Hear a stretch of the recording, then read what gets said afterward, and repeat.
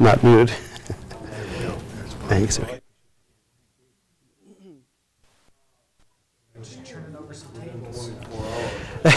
Yeah, right. Yeah, I resemble that remark. Let me begin the second session with prayer. The Lord be with you. Let us pray. Father, we thank you that you have redeemed your church and that you have brought her into union with your Son, our Lord Jesus Christ. We thank you for having preserved her over 2,000 years of difficulty, challenges from both without and within. And we pray that as we study her history, that you would enlighten our minds and feed our souls, and that all that we think, do, and say would be glorified in your sight. In Christ's name, amen. My second lecture I want to divide up into two parts, a little bit asymmetrical. The first part dealing with the Reformation, the second part dealing more specifically with somewhat more recent events, dealing with the Second Great Awakening and how we got where we're at in an American church that by and large is different on a lot of these things we've talked about. Now you notice that when I have the first part of the second session here, that I'm going to be talking about reformations, and that's deliberate. Often I will actually have typos in my handouts, but this is not one of them, because there is no one Reformation. The Reformation that began under Luther, we could say, of course, started on All Hallows Eve, 1517. But that's only one part of the Reformation. There are, depending upon which church historian you ask, there are as many as 6 different Reformations. And one of them, actually, is the Roman Catholic Counter-Reformation. In response to the Protestant Reformation, the Roman Catholic Church actually cleaned up her act in a lot of ways, so much so that 25 years ago I was visiting a Roman Catholic parish, and I was stunned that they were singing A Mighty Fortress by Luther. that never would have happened until pretty recently. So a couple of different Reformations. One of them, or something that actually set the stage, it's not a Reformation itself, but is humanism.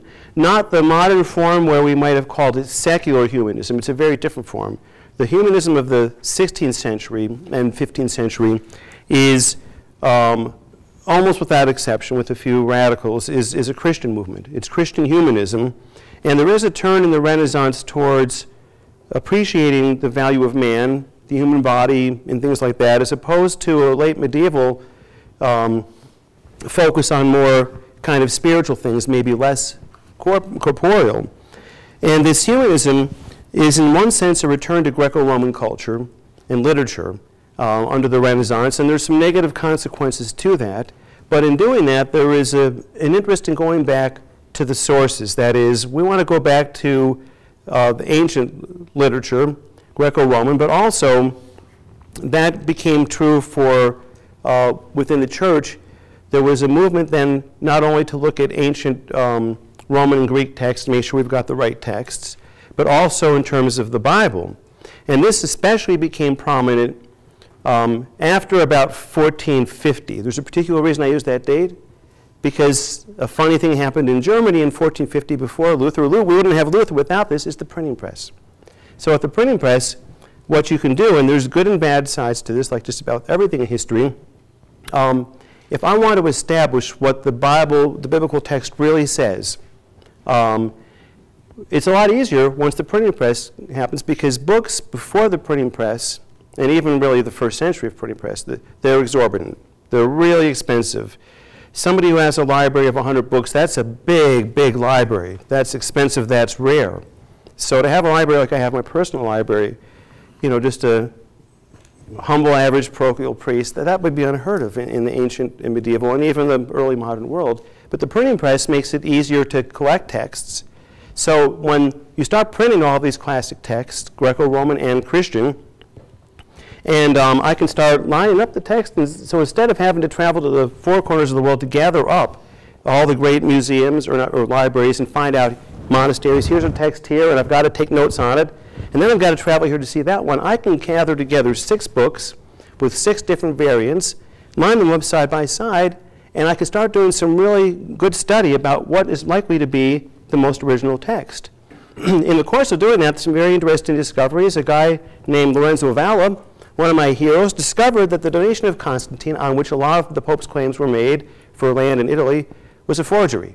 as are most things in the medieval Roman Church, just forgery. They're forged decretals. Almost everything the Pope claims is based on forgeries. You couldn't tell about that until after the printing press. On the positive side, it makes it possible for somebody to take Luther's 95 Thesis off the Wittenberg door, which he never thought was going to be popularized. This is for an in-house debate among university profs, like a bunch of theology nerds, talking shop. You take it to a local printing press, and suddenly there's hundreds of these things out there, and and Rome doesn't know what to do with it. On the downside, what happens is you have these people coming out of Christian humanism who look at it and they say, oh, wait a second. We've got these 6 different manuscripts. I'm just making that number up.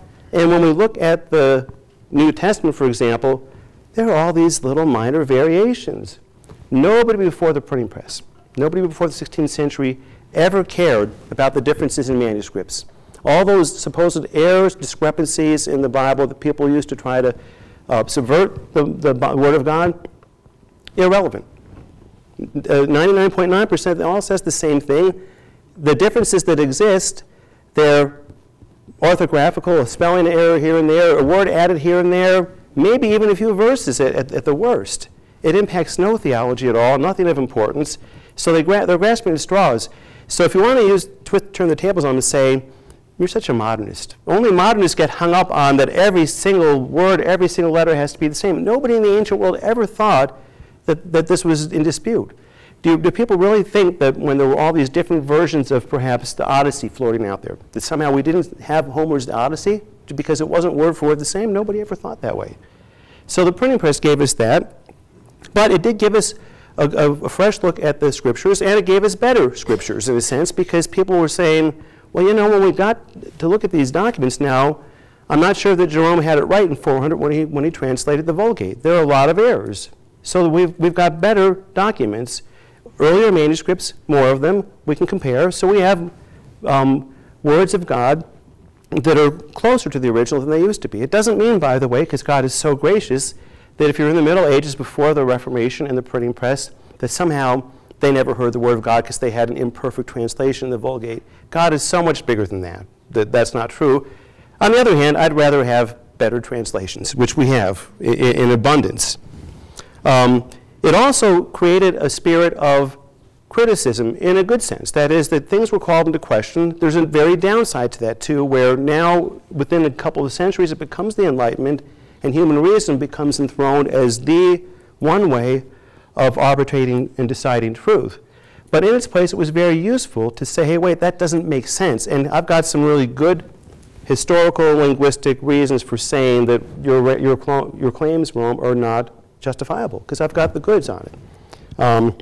In fact, one of the interesting things about the early Anglican debates with Roman Catholic theologians, especially John Jewell, who wrote an apology for the Church of England, he debates Roman Catholic apologists, and he claims the high ground of the patristic era, the early church like we're talking about. You would think that would be Rome, the Roman Catholic's home turf, but it turns out he's able to prove we're clinging to what the church fathers said.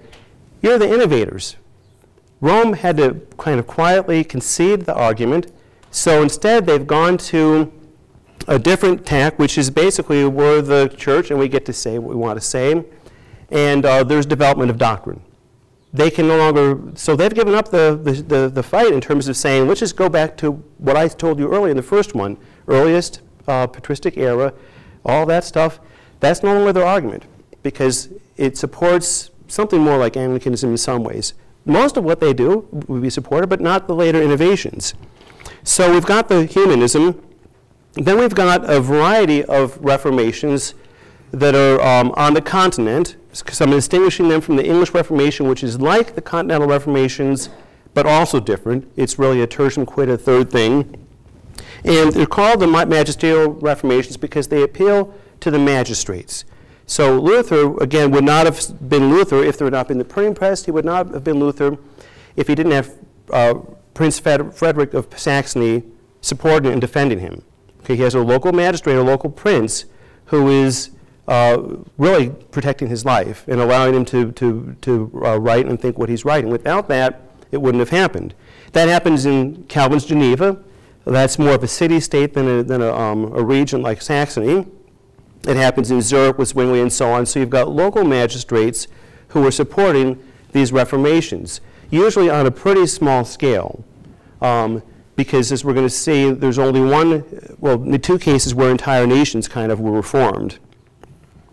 And that brings me to the English Reformation. The other example besides the English Reformation is in the Church of Sweden. The entire church gets reformed. Those are the only 2 where an entire nation is reformed, and that creates some really important differences. So the English Reformation, in terms of its basic theology, in many ways is similar to the continent. There are some Lutheran influences, some Calvinistic influences. Those are usually exaggerated. That comes a little bit later. The early English reformers are not really reading Calvin. They do read Luther. They're reading Martin Bucer and a variety of others. So they're very tied to the continental Reformation as far as the theology. But because an entire church has come out, and you're not starting something from scratch, Luther has to kind of almost start from scratch. Calvin, Zwingli, they're almost all starting from scratch because the structures are not in place. They're having to create them, which is why when Calvin and others are given the chance, even though Calvin himself read the Fathers, as did Luther, and knew them very well, he re-envisioned a lot of things, especially in terms of church government, that were different from what the early church had said. Because he gets to kind of start from scratch. In the English Reformation, the entire church is reformed. When I teach my Anglicanism class at Cranmer House, the seminary, and I ask my students on the first day of class, near the beginning, when was the Church of England established? If anybody says with Henry VIII, then I automatically threaten to, if not excommunicate them, at least flunk them, because wrong answer. And in fact, I've written, I noticed there's a book there on the early church in England and Britain, which is a little bit out of date in some ways. Unfortunately, some of it has had to be revised. But I've written a series of tracts. Eventually, I'll be writing a whole book on it, on how the church got to England early on, all the way up to the time of Henry VIII, showing how what Henry VIII, what he did actually made a lot of sense, and there's precedence for it. And I'm just having a great time because I'm reading all these thick books that nobody reads. And it's a fascinating story. So how early did the church get to England? We're not really sure. If we want to be on the safe side, at the latest 200. I think possibly there's a good chance 100, probably not Joseph Verity, but probably early on. And we know that English bishops went to certain regional councils, like the Council of Arles in 314, another one in 359. So they're big enough and thriving enough to have bishops. And when the Pope, Gregory the Great, sends Augustine of Canterbury to England in 597, there's already a church there. There's an indigenous British church, and it's got different customs. They have a different date of Easter. My favorite is they have a different tonsure, which is the monk's haircut. You know, the Roman one, it's kind of like I've got an informal, organic one where there's the, but with the Celtic ones, they would shave it in half like this. And there's a few other things too, but they're already there, and for 200 years they refuse to capitulate. They're saying, we've always done it this way. Why do we have to do what Rome does? So the punchline of my early tracts, because I'm writing some later ones as well, is that the church was there early in Rome, had nothing to do with Rome, and it survived longer than people think, because people thought the British church had died out. It definitely was diminished with the invasion of the Anglos and the Saxons, but it didn't go away. And there's some just fascinating discoveries too about some early artifacts, a few existing early churches. So it's fascinating material. So there's a church there early, and I kept mentioning in the first lecture about continuity. There is continuity between however the church got there early on and the bishops that are there by 314 and the pre-existing British church, and that's what we would call before English, that comes from Anglo-Saxon. That's all there by the time the Roman Catholic Church gets there in 597, but then that gets grafted on, and they come together, and all of that's part of our history as Anglicans. It's all there from early on, so there's this great continuity. Well, that pre-existing church that had bishops and the ancient liturgy and understanding of the sacraments, for all of the differences between the original founding and the British church, then the Anglo-Roman church, then the medieval period where it's completely under the sweep of Rome, all the way from that up until the time of Henry VIII and today, there's a whole lot of continuity. In fact, what the English Reformation was about especially was, more than the continental ones, was to reform the Church of England, but without getting rid of the apostolic customs and practices that were there. So, for example, like the Church of Rome, we retain the threefold office of bishops, priests, and deacons. We don't have a pope. So we get rid of that. We have the ancient liturgy, but it was revised because in some ways the medieval liturgy had been corrupted. So we revived it on the basis of the Sarum rite, because there were 3 main rites being used in England, and made a Book of Common Prayer where everybody in the nation is using the same rite. So you can see there's a great deal of continuity because the whole church came out. So out of all the Reformations, the Church of England is the most conservative because the entire church comes out and it retains the most of what was there while still getting rid of the errors and abuses. So there's kind of a spectrum. If you want to say which is the most conservative, and conservative meaning that they've conserved most of what came before, the English Reformation is the most conservative, then the Lutheran, and then some of the Calvinistic ones. And then there's this whole group of ones that are called the radical Reformations.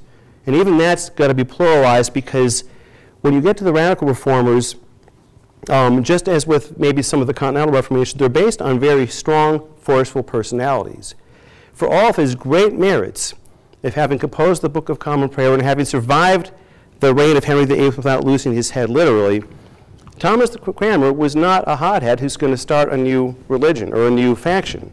That was true for almost all the others, right? There's a strong charismatic figure. So we're not Cranmerists. We might like Cranmer, but we're not, there's Lutherans, there's Calvinists, there's Zwinglians. There's no Cranmerist out there, right? Because it's not about the personality, it's about the whole church and the whole life within the church that was pre-existing, that got reformed. So that makes a difference. The radical reformers are all smaller groups, again, created by very strong, charismatic individuals who, as we're going to see when we get to the 18th and 19th century and 20th century in America, they did what I've been telling you we should do. They read the Bible apart from the great tradition. They said, I'm going to look at the Bible and I'm going to read it with my own new eyes, not considering that I've been formed by the culture around me, and I'm going to come to it fresh, and I'm going to figure out what the early church was like. But I'm going to ignore everything else that came before because it's all corrupt.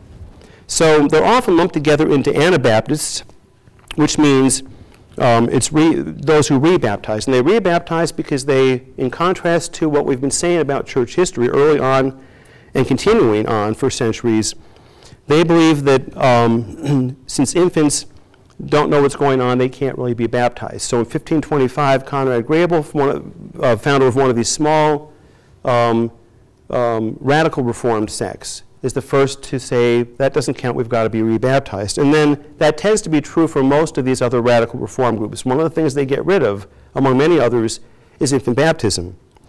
They also rejected more of the early church than not only the English Reformation, but more than, say, Luther or Calvin. Calvin rejected bishops, but retains a lot. These groups would, they rejected liturgy, infant baptism, bishops, the church year, the presence of Christ in the sacraments. Almost all those points I touched on earlier that I said this is what the early church believed, they threw them all out in an attempt to reform Rome and to come to the Bible with a clean slate.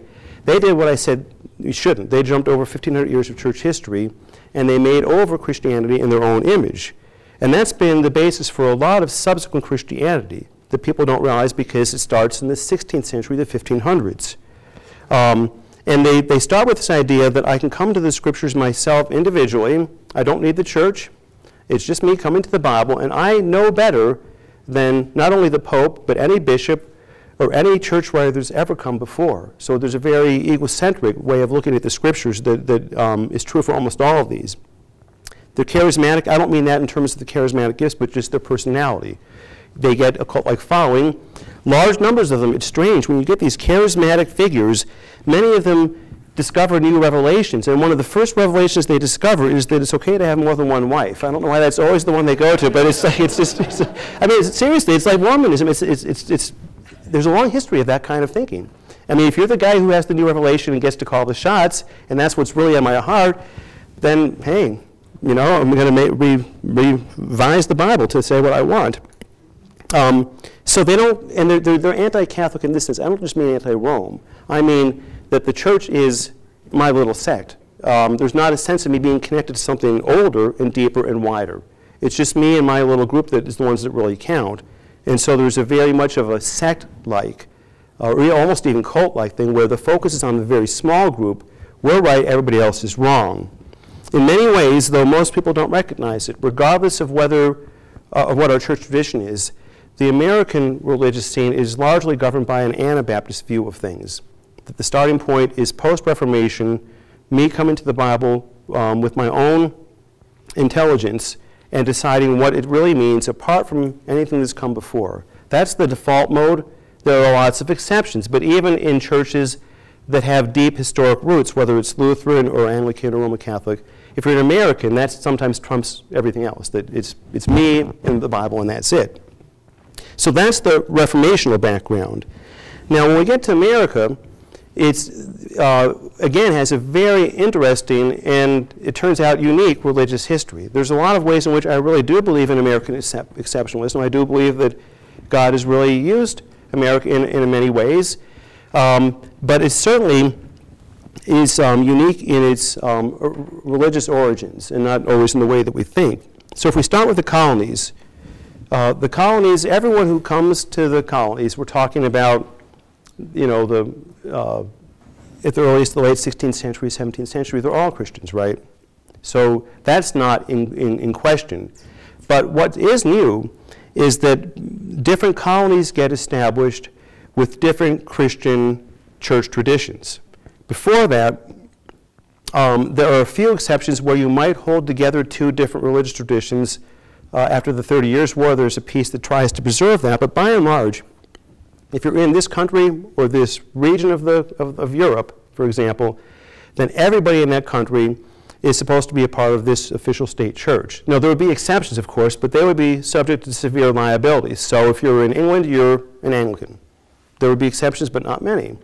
If you're in Lutheran territories, you're a Lutheran. If you're in Geneva or whatever, you're a Calvinist, and so on. But in America, not so from the beginning, even before the Constitution. So if you're in Virginia, what are you? You're an Anglican. If you're in New England, say Massachusetts, you're a Congregationalist. You're a Puritan, but an American Puritan, which is slightly different, because the English Puritans still originally were trying to work within the Church of England, meaning you have bishops and liturgy. When you transport it to America, Puritanism loses a lot of that. You have one Roman Catholic colony. You have some Baptists later. Oh, and I forgot to mention that as far as connecting some of these dots, when we talked about the English Reformation, a lot of the churches that we have in America today proceeded from the English Reformation, or at least subsequent to it.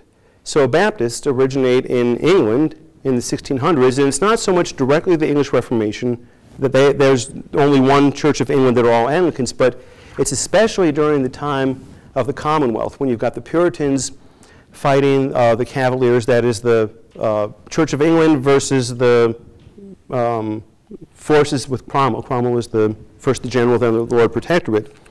Under the Protectorate, there was great religious toleration and diversity, and you have this amazing explosion of different church groups.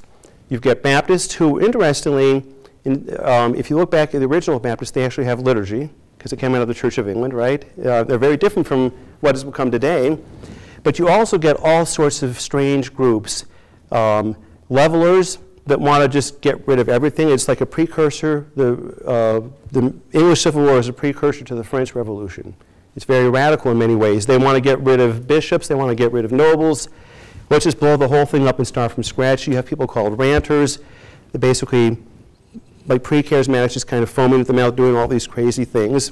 Muggletonians, go look at us sometime. There's like this strange smorgasbord of groups, including the Quakers. Most of them don't last because they're based on one charismatic personality. The Baptists last, the Quakers last, but the Baptists, of course, then change over the time.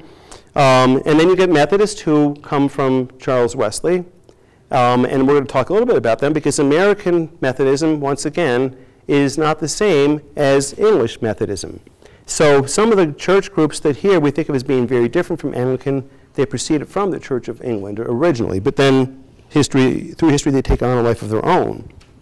Now, when we look at these church groups that planted colonies in America, they're all American, and if you look at the original charters of some of these colonies, it's fascinating. So for people who say that America was not a Christian nation, I mean, that's kind of a loaded term, but by almost any measure before the Constitution, it was a Christian nation, or at least Christian colonies, let's say.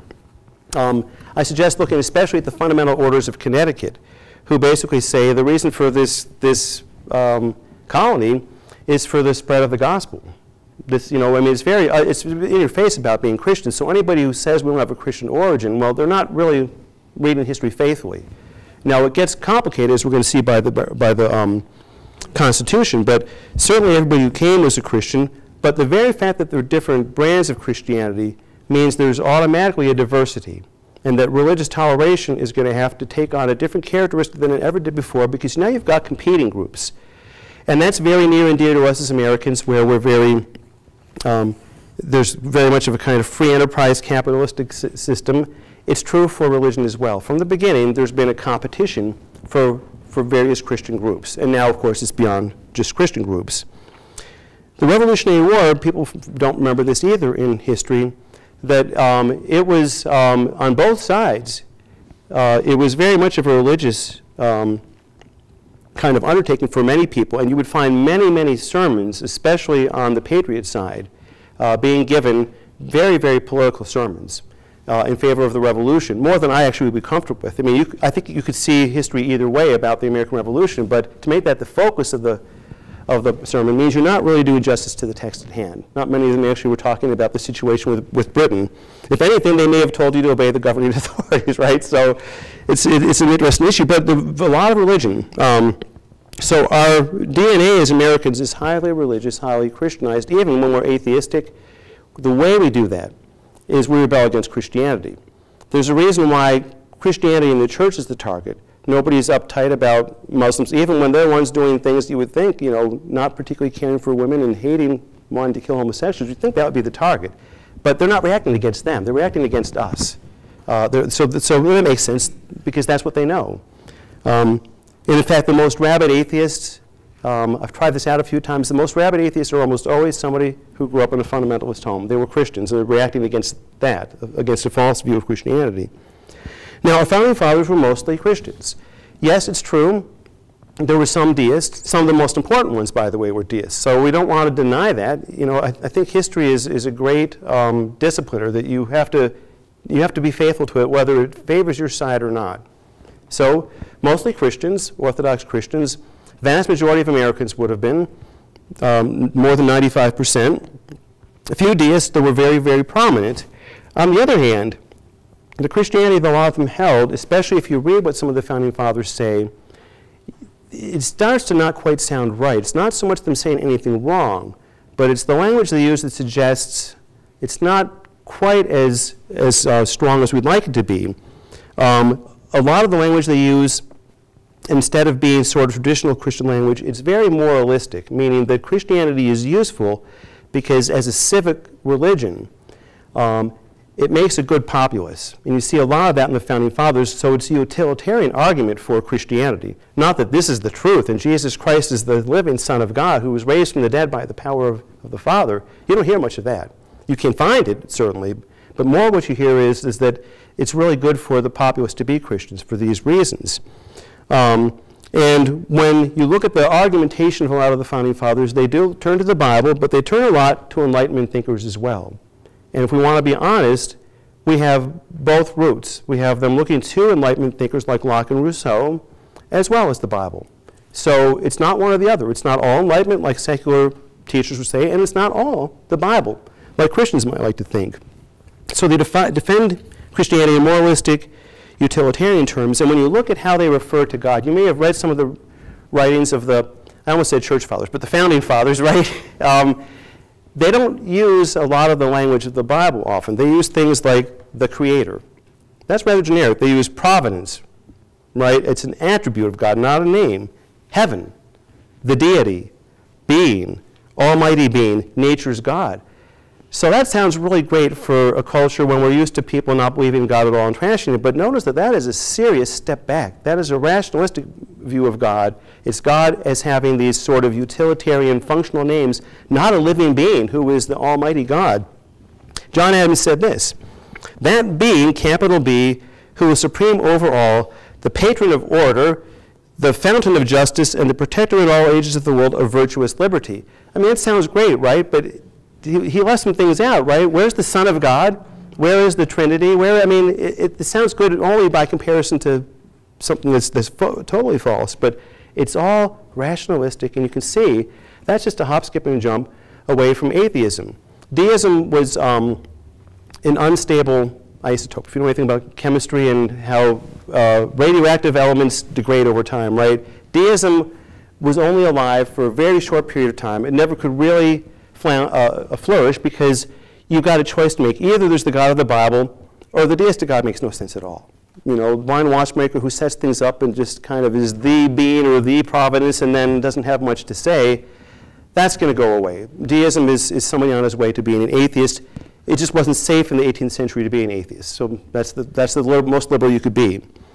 So when we get to the Constitution, okay, so you've got all these different colonies that have a variety of different religious traditions. There's not that many out there, but there's 4 or 5 or so.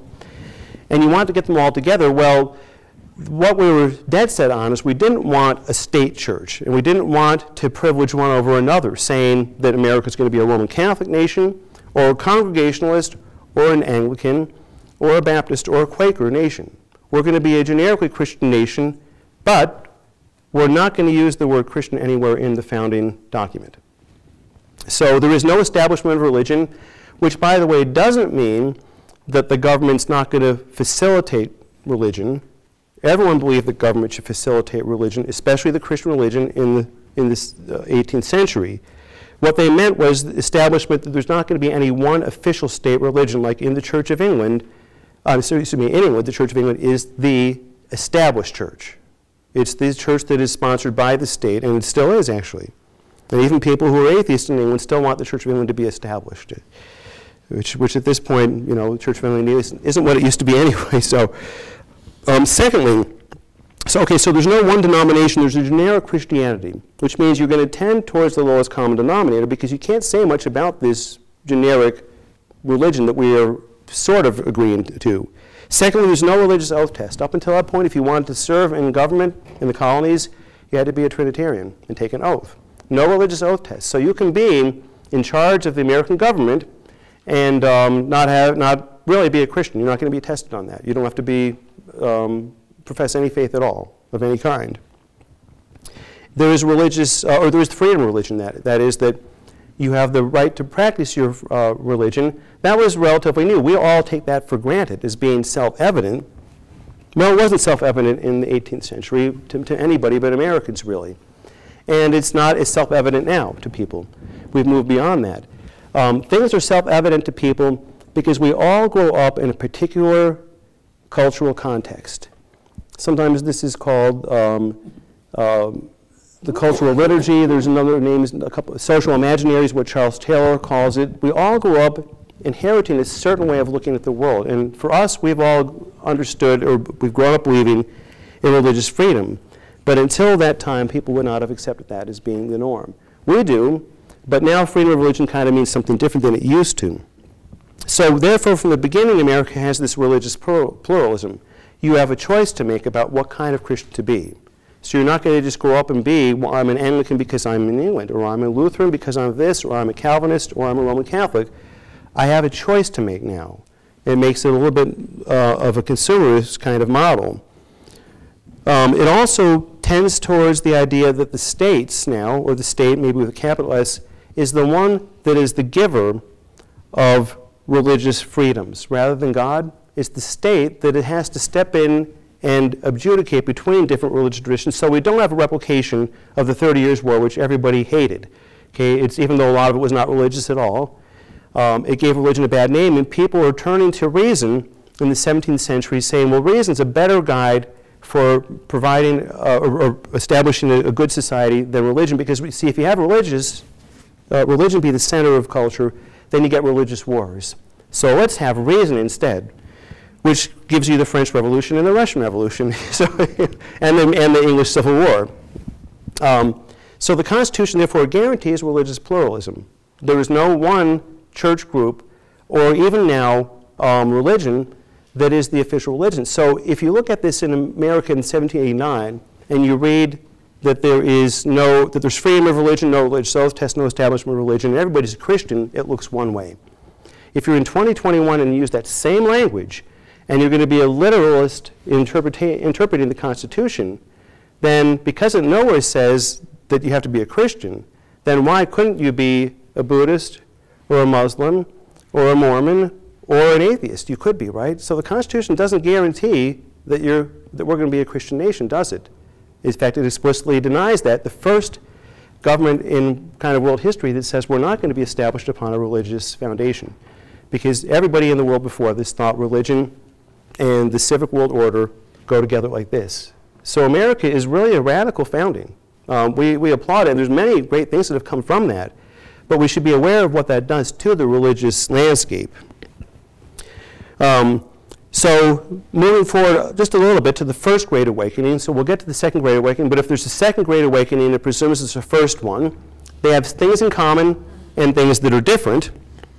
When we talk about revival and awakening, and this is important, what we're really talking about is, I mean, those are good words, revival and awakening, as long as what we understand is not taking place, is we're not talking about conversion in the sense that somebody is coming to Christ for the first time.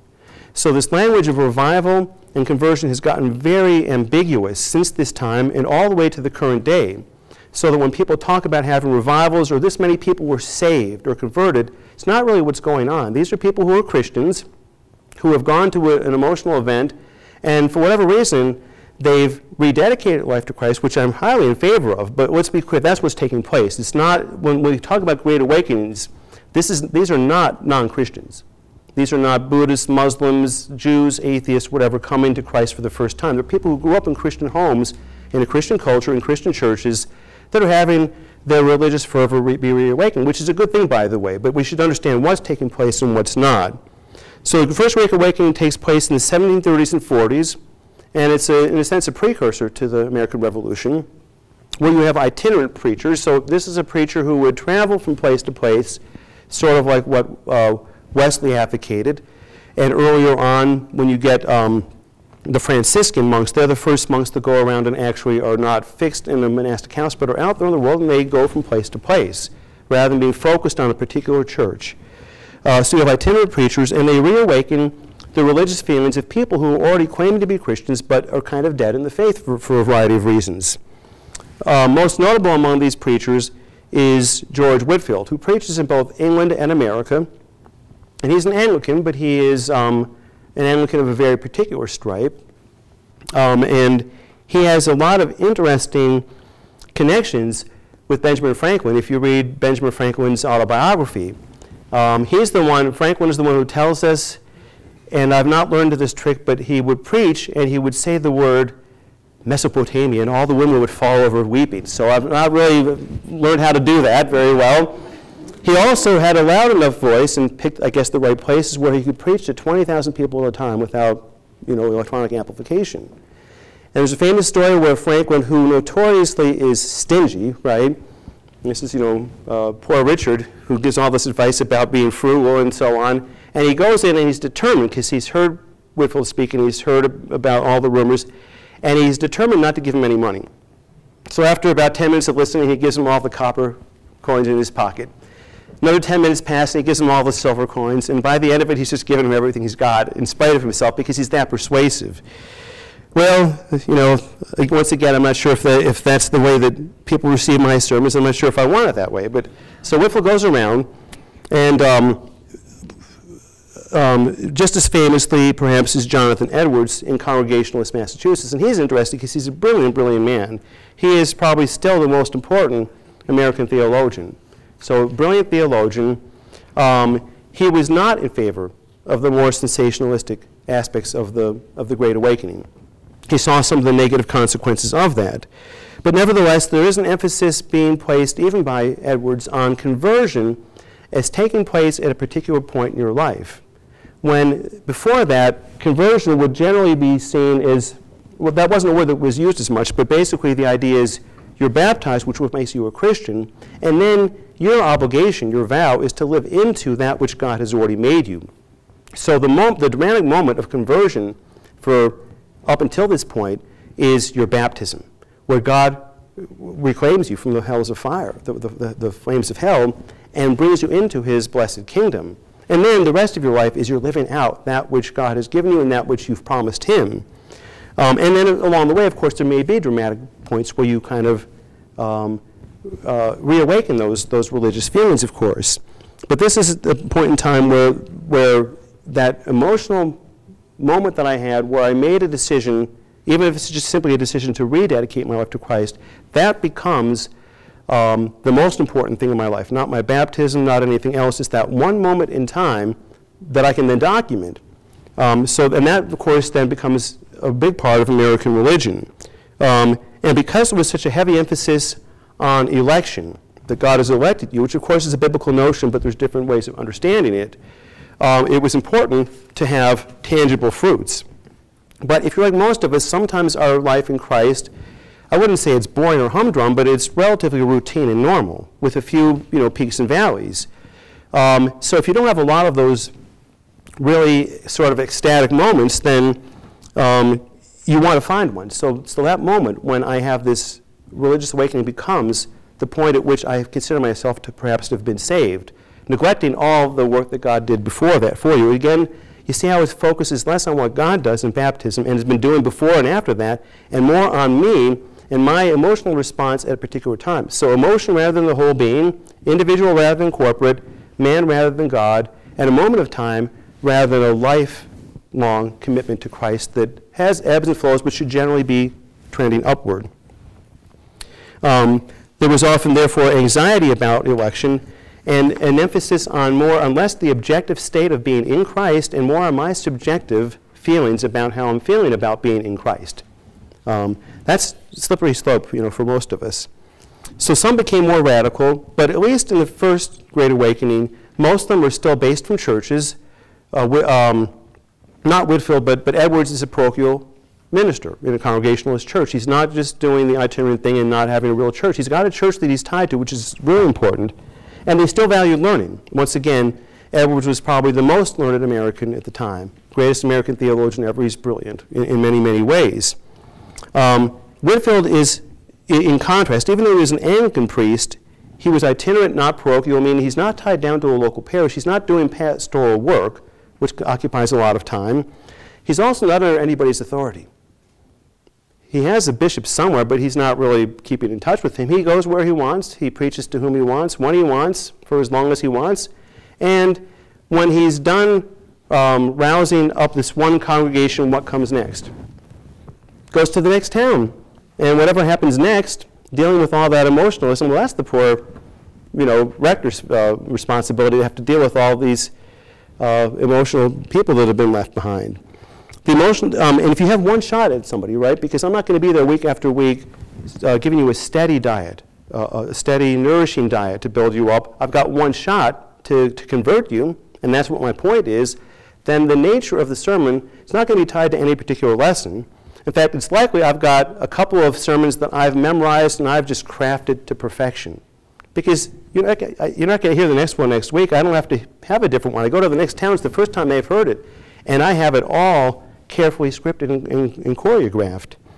And it's aimed at conversion because I've got one shot to gin up some emotion from you.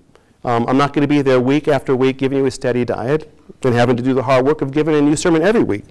It's stressed, therefore, the instantaneous, that if I've not left some of you, weeping in the aisles or being hysterical in some stuff, I've not done my job, right? How would I know that it had any effect if you just took it in and maybe were quietly pondering it, it really took root? I want to see those fruits because I, too, as the preacher now, am kind of dependent upon your audience response. And if you're all just sitting there meditating on it quietly, even if it's doing you spiritual good, it's not doing me any good. I want to see I want to see those conversions. So it's a poor model for pastoral ministry because Whitefield doesn't have to actually minister to those souls. Again, that emphasis on a particular moment in time that's very emotional is quite different from saying day in, day out, week after week, year after year, I am feeding the sheep and causing them to grow. Very different views of pastoral ministry. So some of the tenets of the First Great Awakening, which then get magnified by the Second Great Awakening, is that the theology of revival and salvation begins to transcend denominational boundaries. So what's more important is that I am preaching for conversion, this emotional response to Christ, and theology becomes very unimportant because I'm not going to have time to teach you week after week. All I have time for is a quick emotional response. So theology gets demoted eventually, and the denominational things that are peculiar to each denomination get kind of dumbed down because I want as many people from as many churches coming to hear me. So if I say something that's more along Presbyterian lines or Congregationalist lines or Anglican lines, then that's going to offend some of you. So I have to stick to a really small, narrow spectrum of theological truths to get to. I'm going to dumb down the theology. And then I also want to emphasize the experiential outpourings of the Holy Spirit because, again, I have a need and you have a need of seeing these very tangible fruits, immediate fruits.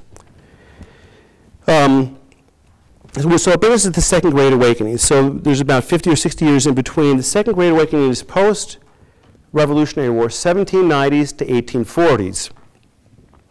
And you can see how we get from the early church to the Middle Ages to the Reformation, especially the more radical Reformations, to the American scene of religious pluralism, to the First Great Awakening, and now we find ourselves at the Second Great Awakening. And there was a book that I drew from heavily that is in the bibliography. It's The Democratization of American Christianity by Nathan Hatch. He is a first-rate church historian of modern, especially American Christianity. So I've given you a list of some of the tenets of the Second Great Awakening, and you'll see that a lot of these have become kind of the expectations and the norms for Christianity in America. Notice that it started with Anabaptism, First Great Awakening, and Second Great Awakening. A lot of this will seem very familiar, and it will seem like a great contrast to what we were seeing in the early church. There is a rise of a democratic and leveling spirit. I mentioned this group called the Levelers in the English Civil Wars and the Commonwealth period in the 1640s and 50s in England, that there's a democratization within the church. There's an egalitarianism. So not only getting rid of bishops, but far worse than that, it's kind of every man does what's right in his own eyes. Now, as Americans, we say, right on, that's great. Every man does what's right in his own eyes. You know, that phrase occurs as a kind of refrain throughout the book of Judges. Is that a good or a bad thing in Judges? When that's used, that means all hell is about to break loose, right? This is not a good thing. Everyone does what's right in his own eyes. So some groups deny the clergy-laity distinction. They feel like, well, you know, I'm 14 and I've got the Spirit, I'm called to be a preacher. I don't need to get ordained. I don't need to learn anything.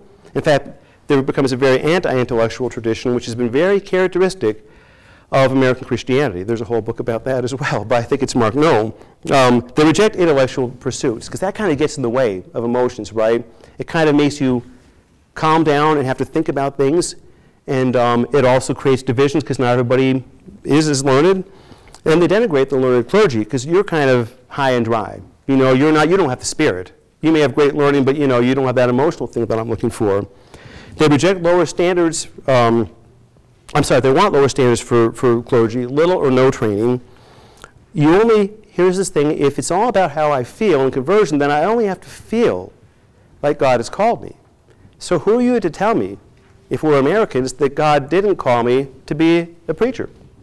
And by the way, he called me to preach at your parish today, you know, just because I've decided that. And woe to the rector or local minister who says, well, I don't think so, and I didn't hear God say that, and so what do you do, right? Lay preaching. People are self-anointed. God chose me. So I get to preach wherever I want. Well, you don't want me, then I'm going to go preach in the open air and gather this crowd of followers because God told me to.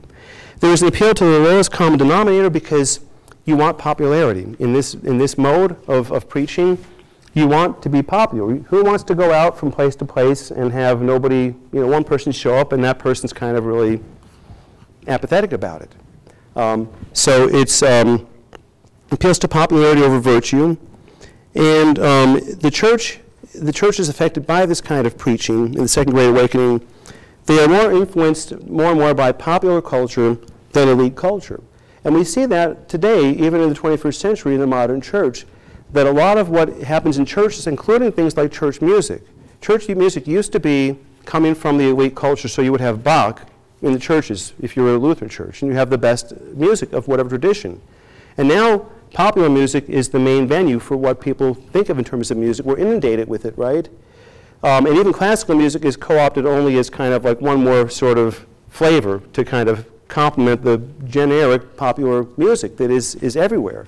So that's become the norm, the dominant norm of music in churches as well. Started in the 19th century. And there is really, again, being in the American context, there is this sense of democracy is not only good for politics, even though, of course, we're not a democracy, we're a representative republic, but it's good in the church as well. So there's a leveling effect. There is an emphasis on enthusiasm and emotion as the essence of spirituality. Not that this is something that's desirable or a good part of our life from time to time. After all, God is the creator of the emotions, but that it is the most important part. And if you don't have that, and you're just by nature someone who's not that bubbly or enthusiastic, then you probably don't really have the joy of the Lord, right? Because it doesn't manifest in the way I expect it to. Furthermore, when I preach, I use the pulpit. I'm not going to preach from the lectionary of the day. I'm going to use a few small texts that lend themselves to conversion. Where I'm not going to preach on the hard teachings of Jesus. I'm not going to preach on any historical narratives. I'm not going to preach on the Old Testament unless I can read some of the prophets that kind of gin up some emotion. I'm going to rely upon storytelling and humor. Make strident attacks on the enemies of God, which there's a place for that. Fire and brimstone, because that creates emotions, especially if I can make you feel like you're in danger of hell, fire. Graphic application, intimate personal experience, and testimonies. All these things that produce this kind of emotional connection with the Word. And what I'm teaching, or preaching I should say, may have nothing to do with any particular biblical text. I'm not preaching the Word of God saying, here's the Word of God, and I'm dipping back into it saying, here's what Paul or Jesus or whoever said. I'm using random verses as springboards for what I really want to say. And there's examples of, also then music began to come in not as what it's authentically there for, but used to create certain moods. One of the great writers in the 20th century, in late 20th century, early 20th century, on liturgy and worship was a man named Robert Weber. And I was privileged to meet him, I guess a year before he died. It was his last public speaking tour. I was in Hot Springs, and he gave a local lecture to all the people who signed up, all the ministers. Most of them were in non-denominational churches. I was in an Anglican church, and he was explaining about liturgy, and he was explaining some things about music in the service. And he said, in a lot of non-denominational churches, music is considered to be the worship of the church. Here's the worship section of what we do. And what it is half an hour of praise courses, whatever, getting people in the mood, and then you've got the 45-minute sermon. He said that's not the biblical view. The biblical view is that music, hymns, they're a response to the great saving works of God. So you have to have heard something first. You can't just say, I'm going to jump into the service and sing God's praise for half an hour that say something like, praise God, but they don't tell you why. They don't give you the narrative of God's saving acts.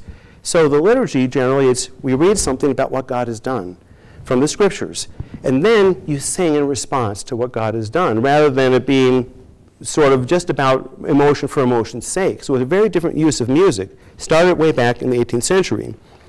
They, like Luther, they made use of print because it was even cheaper in the early 19th century to print really cheap tracts. In fact, some of them were called cheap tracts. They were able to do end runs around the powers that be, not only cultural elites, but also ecclesiastical elites, because print has a way, just like the internet today, of being a great leveling influence. Anybody can put up a blog saying anything they want, claiming to be an expert. And I've discovered that anybody can claim to have a doctorate in anything they want because you can get one pretty easily. I had to do it the hard way, and go to an English university and, have my feet held to the fire by a really strict supervisor. But anybody can claim to have that, right? And they may not. If you have a religious marketplace and there's competition, and Father Jerry and I are occupying the same space for people, and we both want to gather followers. I'm a little more devious than he is. What I'm going to do, a little more Machiavellian. I'm going to outdo him, right? I'm going to be a little more sensationalistic. He might be just kind of, run-of-the-mill doing usual kind of stuff. I'm going to do something more sensational, and I'm going to try to entice you away. So I'm going to use all those methods. One of them is going to be, I'm going to be a circuit rider. That is, I'm going to get on horseback, because that's even faster, so I'm going to get to even more places, ride as many miles as I can, preaching to as many people, converting as many souls as possible, but doing no pastoral ministry, not doing anything to cause you to go after that. I'm going to have camp meetings where there's a week of high emotions. Everything's built to a great climax, and then I'll move on and pitch my tent somewhere else. And there is, as well, an assault upon me. If you want to be democratic about this, then I want to get rid of anything that's mediating. So Christ is a mediator, right? He stands between God and man. Anything that stands between me and this immediate spiritual experience, I want to get rid of, including pastors, for example. So denominations become less important. Pastors become less important. Learning becomes less important because only some people have learned the languages or how to study or, theology. I want to read the Bible alone. I want to be unencumbered by what the church has said, by what scholars have said. I should be able to come to it, and I should have an equal right to interpret it, even if I've never really studied it and never had any education, as somebody who has been ordained by God to do it and has studied for many years. Everyone's the same. There was rejection of what we're doing today. There was rejection of the church as an institution. It's really just about me and God. There's a rejection of church history. I don't care about that. All I care about is my individual relationship with Christ now. What do I care about what came before? That's irrelevant to me today. And no interest at all in the church fathers. They're hundreds of years ago. They're irrelevant, if not just outright wrong. I don't even care about them. I'm not going to mention them. This idea of private judgment, that I and the Bible alone and God alone, and nobody can tell me that I'm wrong. Nobody has the right to stand over me and say that's a heretical view or that's wrong. Even if you say it in the most pastoral, loving, kind way, nobody has a right to say it. I have a right to come by myself to the Bible, and no one can trump that. There's no hierarchy. It's me and God. It's a leveling thing. One of the founders of some of these movements, named Alexander Campbell, said, I have endeavored to read the scriptures as though no one had read them before me. So there's no history of interpretation of almost 2,000 years. There's no authoritative teachers. I'm going to read it as if it's just me and the Bible and nothing's come before. And I'm very certain that I'm going to get it right. No creed but the Bible, no creed but Christ came in at this time, which I find humorously ironic. No creed but Christ. Have any of you heard that before? It used to be common in some circles. There is a fundamental flaw in that statement. Actually, there's two, but no creed but Christ. What's that? It is a creed. First of all, it is a creed to say that. Otherwise, you'd have to say, why not no creed but Muhammad? The minute you say Christ, you're saying not Muhammad, not Buddha. Is Jesus Christ Lord? If so, that's the earliest Christian creed. Is he the Son of God? Is he the Savior of the world? Did he die for Well, that's all creedal statements. No creed but Christ. Well, which Christ is it? Is it the Christ of the Hindu mystics, where he's the cosmic Christ? So tell me about this Christ. The minute you say one thing about him, you've got a creed. Why not go with the church's creed rather than my creed, right? And a lot of churches do that. They'll reinvent the creed, and a lot of it will sound about like the same, but then they'll take out certain parts they don't like, and they'll put in things that the church has never said, this is the most important thing. So we're kind of making up our own creed. There is an independent minded. We've talked about that a lot. No accountability. and I get to make my own decisions. And Alexander Campbell, that same man, who's referred to his movement as, and this is very American, as a declaration of independence of the kingdom of Jesus. So it sounds so American, right? The first part, I mean, how more American than the Declaration of Independence, right? And there's a change, a profound change from post-millennialism, that Christ's on his throne. Okay, this is what's taking place at the Ascension in Acts chapter 1. He's not sitting there twiddling his thumbs for 2,000 years waiting for the Father to tell him his next move. You know, put me in, coach, right? I'm ready to go. And he's just sitting there on the bench. What's he doing in heaven? He is what? He's reigning. He's interceding as the high priest, and he's reigning as king over heaven and earth now. And he's doing it through us. I know it's kind of scary, but and we do it very imperfectly, but that's what the scriptures say. So there's that view, and what do we call it, amillennialism or postmillennialism? That was kind of dominant to a premillennialism. Again, this idea of there's this huge age where Christ is not doing much, and it's all loaded towards the front. We can't wait to get out of this world into the world to come, not realizing that what God has promised us is a new heavens and a new earth that is a redemption of the current one, not an escape from it. So that's a reorientation even of eschatology, which has never been at the forefront, but it became at the forefront. And very useful at certain things. But when you have that kind of eschatology, then once again, things become urgent that shouldn't be urgent. I mean, it's always urgent. The gospel is always urgent, but you have one task then. If the rapture is imminent, and if God's about to judge the world, then you have only one task, really. And what is it? It's conversion, right, and in the very narrow sense. So all you've got to do is get someone to sign on the dotted line, whether it's the sinner's prayer or whatever it might be. So after they've done that, what happens next? Doesn't matter. When faith grows weak, when I feel like I'm running low on fuel, then I go to the next revival or whatever. But I don't get fed because I've not really read Matthew 28. The Great Commission, by the way, and I like telling people this, I just used this in my sermon it was Wednesday night. I don't believe in evangelism. Here it is on record. In the New Testament, we're never commanded to evangelize. Evangelion is a noun. It's the gospel, it's the good news. So I'm waiting for that to settle in. So what do I believe in? I believe in discipleship. What does the Great Commission really say? Go make a quick few converts and go on to the next town, right? What? Okay, some manuscripts have that. If you read the fine, no, not really. What does it really say? Make disciples, and you baptize them, and then you command them everything that I've commanded you. How long does that take? I mean, not just to say it, but to get people to really believe it and live it out. Well, if you've raised kids, you know how long it takes. A lifetime. So that's a comprehensive task of discipleship. So it's not that conversion, I get your foot in the door and then I move on. This is why you have to have pastors. The preaching is related to pastoring. They're not two separate things.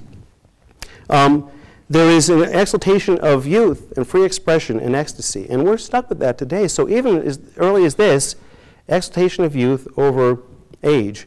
And every culture in the past, you don't have to be a Christian to figure this out, but there's a lot of gray heads here this afternoon, including myself.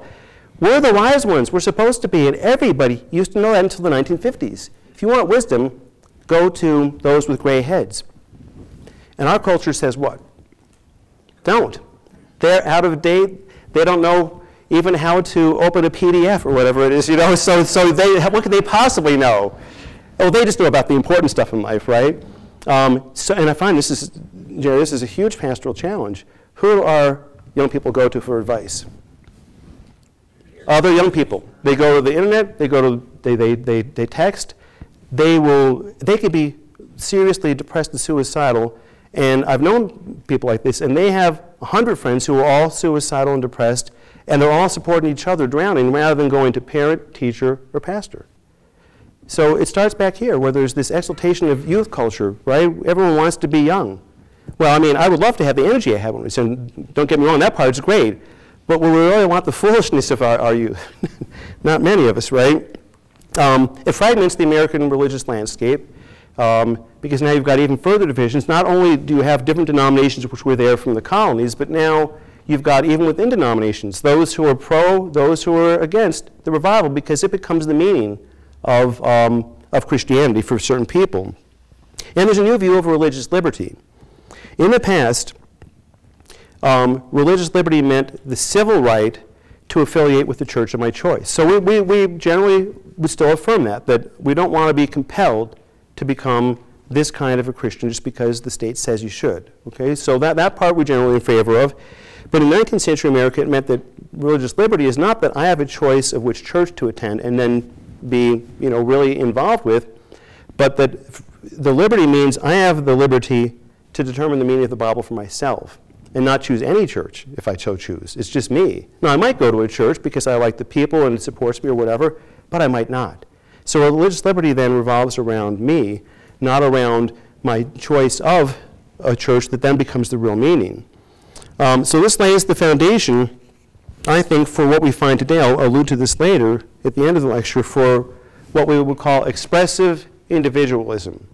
That is what we are experiencing today on steroids. If you want to know why the world is saying these things that are outlandish, especially when it comes to gender. Everyone says, oh, I believe in science, right? Well, I have a minor in biology. I've taught it for many years. The biology doesn't lie. I'll explain it to you. If you have an XX chromosome, you're a female. If you have an XY, you're a male. It's not really rocket science, as they say. That's science. Okay? It's not. I'm not making this up. And no matter what you do to your outside, the genes in all 100 quadrillion cells in your body, they all say the same thing. XX or XY. There's no way to change that. You can change all sorts of cosmetic things on the outside and fool some of us, but the genes don't lie. But where that comes from is this idea that I have the reality, there is no absolute reality. That it does not come prepackaged with an interpretation. Every individual has the right to interpret the world for himself and construct meaning. There's some sense in which that's true. We do construct meaning. We have to make meaning. We're meaning makers. But there is a fixed meaning, and God has laid it out. And it doesn't work out well when man rebels or rejects what God has said ever since Genesis 3. But so this expressive individualism says, if I feel like, there's that expressive part, that I'm a female, then none of you can tell me that I'm not. I feel that way. That's my reality. Yours may be different. Maybe you don't believe it, but I have the right to choose to do that. Now, that's fraught with all sorts of difficulties, not just theological and philosophical, but practical, because if you really had all the practical implications of that, it wouldn't work, right? Because I can claim to be, if you wanted to come after me for taxes, I can claim to be really poor. I don't care what my bank book says. I feel poor, though. I'm sorry. And I feel like I'm 70, so I really want to start getting Social Security now. I know I've got 10 years more that I'm trying to hold on for, but I probably should get that now. And, and I really am, 7 feet tall. I know I don't feel like it, but don't look like it. But I do feel like it. So, but that comes from this idea that I get to choose reality. One of our members says I identify as a toaster. Yes, right. Well, I'll figure out who that is. Why not, right? Why not? And along with that, there's loose membership, right? If I'm in charge, then it's really about me being in charge of my spiritual life. I'm not connected to anybody else except for when I choose to be. So I might be actually deeply involved in a church, but only because I've said that I should be. And if the minute I choose not to, because Father Jerry confronts me with some sin in my life, I'm out of here, because I'm really in charge. And I was explaining to Father Jerry a little while ago that we have a sign at our copy machine at our parochial school that says, "He who makes himself his own spiritual director has apprenticed himself to a fool." So we basically say, we're in charge of my spiritual life. I don't want anybody helping me or telling me what to do. So here's the issue. So I'm the one with the sin problem and the disordered life. And I've got to be wise enough and strong enough to discern what the problem is and diagnose what the problem is and heal myself. Well, we're not made for that. We're made for a body. We're made for life together. So that's what has become of this, is this loose membership. No creeds, no confession of faith either. I don't want to be encumbered by creeds or doctrine. There is a saying that's been common in certain circles saying that doctrine divides, but experience unites. So if we don't talk about the details of the faith, we can all get along as long as we all have the same ecstatic experience. And that's dead wrong. Doctrine, yes, does divide, but doctrine also unites. The fact that Jesus Christ is Lord and is the living Son of God, the second person of the Trinity, that unites. It unites the body of Christ, and it divides us from everyone else. That's right. But within the body, it unites. To say anything less than that, that divides, doesn't it? So it's backwards. There is a view of restorationism, and this again gets to this idea of kind of leapfrogging over church history. The idea that the church fell away for a long period of time after Constantine during the whole Middle Ages until some point, Reformation or maybe even later, that the church kind of, the Holy Spirit sort of resuscitates this dead church. So it's trying to restore New Testament Christianity, but the people who are doing this, remember, they're the same people who said, I don't need to know church history, I don't need to have studied the Bible, gotten any advanced training, or be ordained.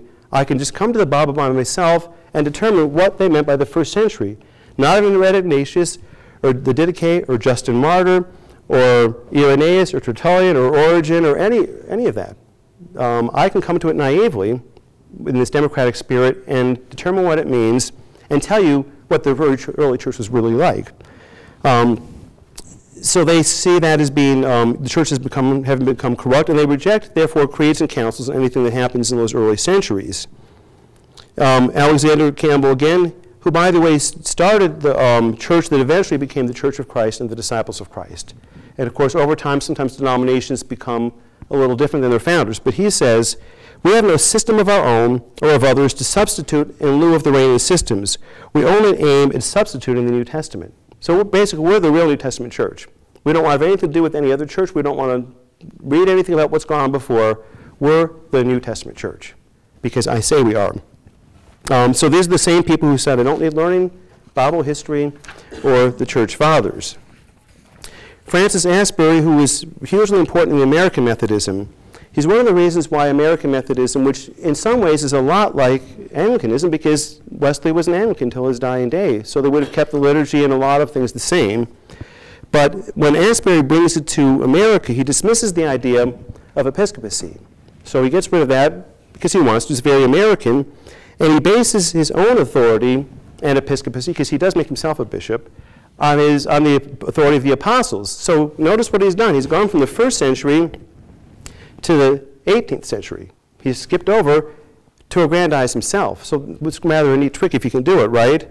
Because he said the intervening ages were corrupt, and he even discounted the Reformation. So even the Reformation didn't get it right. But I've got it right. I'm here to say, finally. And so the Methodist connections that were planted, he says, they are the early church. Everything in between doesn't count. We've talked about conversion being everything. I have two anecdotes here. Let's see, before I forget, there's one from my brother. He was talking with his brother-in-law. His brother-in-law was in this very dispensationalist camp, and he said, look, the only thing that matters is converting souls to Christ. There's only one thing that matters in this life, and that's evangelism, because it's the only thing we can do in this life that we can't do in the life to come. And my brother, this is Paul, he's really quick and really bright. And he said, well, you know, Jesus said there's not going to be marriage or sex in heaven. So he said, Cindy, we better get busy, you know. And the brother-in-law just, end of argument, right? It's like, all right, so there's two things we, can't do in the life to come. So it kind of diffused the whole meme there. But, and then another Anglican bishop, Bishop Westcott in the 19th century, he was asked by a young evangelical man, when were you saved? That's the answer, right? That's the question you give if it's a moment of time. And he said, I was saved, I am being saved, and I will be saved. Because in the Bible, salvation is all-encompassing. We've narrowed it down to my individual, interior, spiritual conversion to Christ at a moment of time. So we've whittled it down to this. In the Bible, salvation is the redemption of the whole cosmos. Everything. It's the new heavens and the new earth, and that salvation, even in terms of individual Christians, it's much bigger. It involves good works, for example. There's a beginning, but there's a continuing point, and there's an end point in the life to come. So it's a much more expansive view, the historical view. And then there's also, as we've mentioned, there is revivalism. which is a stage after the two Great Awakenings, but it's the natural stage in the 19th century. So here are some aspects of revivalism, which in some ways is, I find, is kind of dying down as far as the number of people that are having revival shows is decreasing, but the attitude of revivalism is still often there in the churches. It's been brought into kind of the mainline churches as opposed to simply being these shows that are outside, which is where it started. So once again, it's man and emotion centered, as were the two Great Awakenings, especially the second. And they're carefully coordinated to bring out these emotions. So it's not saying that here's the scripture text for the day, here's the liturgy, here is the body and blood of Christ, all of these wonderful gifts of God, and I just break down because it's so overwhelming, the grace of God. That's a great religious experience we should be having if God gives it to us. Not that everything was coordinated to produce this based on manipulation. The focus is on the preacher or the music or whatever it is that's going to create that mood. It's less on the Word of God or the sacraments or the church as a whole. It's on a different focus. And there is decisionism that I'm saved at a particular moment in time by this particular means that I can point to. Exalts experience, and it replaces the altar or the Lord's Supper or the Eucharist with the altar as a place of personal, emotional decision. In fact, in certain circles, if you come up to the church and you've heard an emotional sermon and you give your life to Christ, it's called an, what kind of a call? An altar call. Isn't that odd? Why would it be an altar call? Because it's a replacement for the sacraments. You're coming to the altar to make that moment of individual reaffirmation. So there's a substitution. Salvation then is individualistic and it's a moment in time. And I was had an experience in Tyler in 1992 when evangelist came through. And you know, I was still sort of new to Anglicanism. I wasn't, I think I had just started to study to be a deacon. And I wasn't, you know, expecting anything great, but I thought, hey, if this is a means of getting people to know Christ or to be bringing them into the church, let me see what I can do. So I signed up to be one of the counselors so that when people came forward at the revival, they'd have people to talk to, you know, and give them the card, the decision card that you always have. So we had the day of training, and with this particular evangelist who was a protege of Billy Graham, it was all carefully scripted, so that at the end of the speech or sermon, when he took off his glasses, that was the sign that all of the counselors were supposed to come down en masse. So if you aren't on the inside track, and you have 200 of us counselors coming forward at the same time when he asked for a decision, what does it look like? 200 people have given their life to Christ. So by my rough estimate, because I only went 1 out of the 5 nights, about 20 other people actually came forward. And I'm, you know, in the middle, I mean, in the spectrum of how quickly people adopt things, I'm kind of in the middle. I'm not the earliest adopter, I'm not the latest, so I kind of waited and saw. By the time I got down there, those 20 people each had like 5 people surrounded them like piranhas, you know, waiting for them to do something. Now, so 20 people on that night, I think, maybe came forward, okay? And they get a card that's got 5 kind of levels of decision. Now, I didn't get to see that, of course, but out of those, I'm guessing that almost all of them, if not all of them, said, I want to rededicate my life to Christ. Not that this is the first time I've given my life to Christ. So the newspapers say, after the week, 3,000 people give their lives to Christ. Because I want those numbers, right? I want the notch in my belt, and so on. And in fact, this was an odd experience because I was sitting there in the Oil Palace outside of Tyler, 3,000 people, and in my section of a couple hundred people, at least the ones whose voices I could hear, before he started preaching, they were singing and they were playing and singing praise choruses. And everybody around me, with one exception, was singing them. What does that tell you? They'd been in churches before, and they'd been in a particular kind of church. Guess who wasn't singing them? Me. I didn't know them. I know the ones from the late 70s and early 80s, but I didn't know those ones, so I probably looked like a heathen, right? So these are people who have been in churches before. And, you know, more power to them if through that instrumentation that they gave their lives to God and got more concerned about His kingdom. That's wonderful, but notice the way it was presented versus what was really going on. Radically different. So then we have, in the late 19th century, Charles Finney, and then later on Dwight Moody. Now, Finney was self-taught, which of course is par for the course. He was Presbyterian, which generally had been very much on the side of good ministry formation. He chose not to go to any formal training, and in fact, he confessed to not even having read the Westminster Confession of Faith, which now Presbyterians don't generally do. I mean, a lot of them don't, but back in the 19th century, that's just, of course, you've read it and know it. He said nothing should intervene between God and his own mind. There's that getting rid of all intermediaries. He wanted to make religious life audience-centered. And instead of working in and through existing parishes to evangelize, he decided to gather large groups of people together outside the church in what he presented as a gospel show. And that's a very telling word, a gospel show, coupled with a logical, orderly, evangelistic sermon designed to elicit a decision to choose Christ as their personal Savior. He used something called an anxious seat, which actually was developed first by Wesley. So it's in front of the chancel. So you come before here to kneel, not to partake of the communion, but to sweat it out until you've made the decision, that you've gotten anxious enough about the eternal state of your soul that you make that confession of faith. So individuals knelt at the mourner's bench to experience the new birth. So the new birth is not baptism. The new birth is what? My moment of conversion experience that happens. So notice that the sacraments have been subverted. Baptism by the conversion of the emotional experience, and the Lord's Supper or the altar as well by the same thing. So it was highly effective because it produced a lot of people having conversions or saying conversions. And what they're really saying is a reawakening or an emotional response, which again, we don't want to totally discount, but let's not misimagine what's really taking place.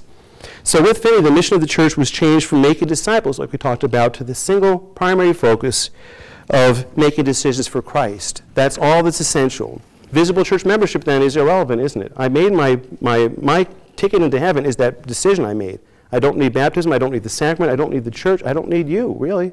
I may want you and like you, but all I needed was that moment of decision, me in my inner chamber with God. And you become a member of the invisible church by making the decision. So the visible church, which the church always has believed in, right? There's sacraments, there's ministers, there's all these visible, tangible things that connect us with Christ, who has a body, by the way. That's a very physical thing, a metaphor. Now there's this articulation of an invisible church that I've become part of. So whether I'm part of any local church doesn't matter. I'm elect because I'm part of the invisible church. How do I know? I had this experience. So a shift takes place as well on the question of the authority in the church. Who can question my authority, right? And if I've had this experience in connection with Christ, then I don't really need anybody else to govern me. So sometimes he would solicit the involvement of pastors in the church, but he made clear, Finney, that he was to be in charge of the revival and not the pastors at all, that they must be subject to him. So we see a replacement of local pastors doing the hard parochial work of making disciples with the person in charge of the revival, who's in charge of the whole show, and then moves the tent on to the next town. His model was reinforced by Dwight Moody, who teamed with Ira Sankey. He produced the hymns. Now, they were hymns, not praise choruses, but they were changed from the historic nature of a response to the great saving acts of God towards how I feel about God. And we see that trend continue in the last century. And then he called it, Moody called his show, and this is, I'm not making this up, he called it the greatest gospel show on earth. Now, what does that sound like? Get rid of the word gospel. This is P.T. Barnum, who said there's a sucker born every minute, right? And, so it's directly taking the language, using circus tents, literally. I mean, so, this is not by chance. You have an experience when you go to one of these revivals with the tent, with the music, with the greatest gospel show. I'm going to give you a good show, right? I'm not going to leave you disappointed if that's what you come for. So where does that leave us today? Well, of course, it's a very complicated church situation because you have churches of all sorts in America, right? You know, some stronger than others, some more historic than others. But in many ways, in spite of what it might look like on the outside, the way we think as Christians is often in this radical Reformation revivalist way, where it's individual, interior, emotional, rather than something deeper. I do want to conclude with one other thing, which is not so much related to the Second Great Awakening, but just to fill out where we're at, and that's the idea of secularism. Now, it is true, especially in the last decade, that the number of people claiming to be agnostic or atheist has actually been increasing. But when sociologists of religion talk about secularism, it's not what people usually think. It doesn't mean that everyone is giving up belief in God, by the way. Because what people still generally believe in God, but the God they believe in has changed radically. They've become either pantheistic or really Wiccanism or witchcraft is a good model, because Wiccanism is the perfect American religion, because in Wiccanism there are no rules. I can have as many gods as I want, as many deities that I claim. I make up my own ritual as I go along. It's very American. That's where a lot of us are at, where I pick and choose, right? So people are still deeply religious, and well, not religious, they're spiritual, right? In fact, there's that meme, I'm spiritual but not religious. And the word religious comes from the Latin word which means to bind together. And they're exactly right. They don't want to be bound by anybody. They want to feel they're spiritual without having any real spirituality, because if spirituality, like I was saying, is the spirit of Christ and the body of Christ, you know, communicated to the body, then they don't want that. They don't want to be part of a larger body. They don't want authority. They don't want learning. They just want to feel religious. So people are still spiritual. They have a religious side, but it's gone other places. What secularism is really about is this, and Christians, we've done this to ourselves. It is about God being kicked out of the public sphere. So in the public schools, God is not allowed to be mentioned. You can pray. Nobody can stop you from praying individually, interiorly. That's fine. No public prayer. No affirmation, no teaching. In fact, it might be hostile to Christianity. In government, I pay probably, unfortunately, more attention to the national level, but the way I've got it figured out is this. Every person who wants to run for president has to do the following two things. On the first hand, they have to claim to be a Christian, regardless of whatever else and you can kind of give the sniff test, a lot of them probably aren't, but they have to claim to be, and the second thing they have to vow to do is to not use that at all in the way they govern. So that tells you something about American religion. I want you to be a Christian, for sure, but I want it to have nothing to do with how you are governed, so that regardless of whether you claim to be a Roman Catholic, for example, well, I'm sorry, I've got to go with what the people say rather than what the church says. So, so God is being kicked out of the public institutions, so universities, unless you go to a private Christian one, public schools, politics, and then if you want to be online, if you want to be involved in social media, more and more there is censorship. If you want to watch the entertainment, there are some exceptions. You can find them, but you've got to find them. The general, what's out there, is that God doesn't matter, or if there is a God, he's not the Christian God. So that's what we mean by secularism, and it's very hard to resist that unless you're dedicated to it. So much of American religion is still emotionally based. There is a sense of civic American religion, kind of a generic religion. It's been called by a sociologist, Christian Smith, it's been called moralistic therapeutic deism, MTD. Moralistic meaning, and I forget all 5 tenets, but basically almost everyone, Hitler is of course the one exception, there's a few others, almost everybody gets to go to heaven because we're all good people. It's only the really, really bad people that don't make it. And by the way, we're all good. We're all good enough, smart enough, you know, and so on, that God has to accept us. It's therapeutic because religion is there to make me feel good. It's not there to heal the problem with sin, because there is no sin. There are diseases, and in fact, they're not even diseases anymore. There are just, they're just things that need to get fixed, I need to feel better about. So it's therapeutic, and it's deism because God is there, but he's a cosmic Santa Claus who appears only at moments of crisis. So I call upon him like a genie in a bottle when I need to be saved from whatever lunacy I've gotten into. And then once he's saved me, then he safely goes away. So people will even, and this is true for a lot of Christians even, people sitting in pews, they wouldn't claim this, but this is how they operate. The God exists only when I need him at those moments, not all the time. Not like he's the actual provider of every good and perfect gift every single day, giving me my daily bread. That's the generic Christianity when it does exist. There are, of course, many notable exceptions. I mean, it's the circles I run in. There's, you know, hundreds of counterexamples, but this is what's dominant, by the way. And that idea of expressive individualism, which I told you about, that it's about individual rights and my right to choose. Right? We keep hearing about choice, and nobody can tell me what to do with my body, even if it hurts somebody else. What I feel is true is true. So we've come a long way from the early church, as you can see.